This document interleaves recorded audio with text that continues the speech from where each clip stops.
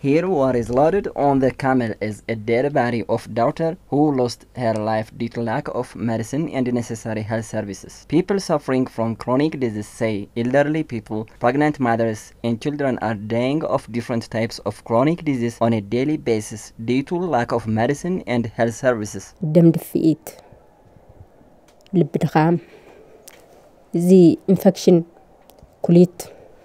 I have hypertension, cardiac problem, and kidney infection. I always feel headache. I couldn't be able to work for the previous 15 years. I'm desperately waiting for days to come.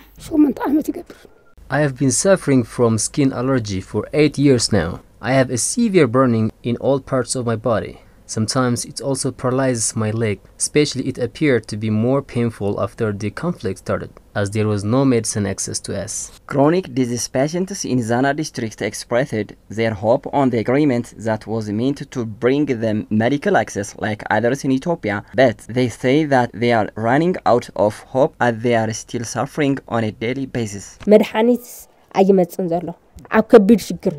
No medicine has been delivered here. The money we used to earn as pensioners and other subsidies are terminated. Several are dying of different chronic diseases like diabetes, hypertension, and liver infections.